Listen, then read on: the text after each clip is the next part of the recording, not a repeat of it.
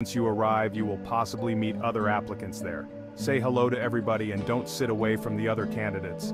Join them and discuss, get to know each other. It will be helpful for the next step. Remember their names. This is not part of the interview, but remember the recruiter might be watching. Again, do not be dormant, do not be too silent. I would say just be in the middle. When passing the next question to the next person in your group, make sure you know their name so you can introduce them to answer the next question. Use keywords like safety, team, customer, and excellent customer service. Before I forget, in the card scenario, make sure everyone sees what is on the card by showing them the picture.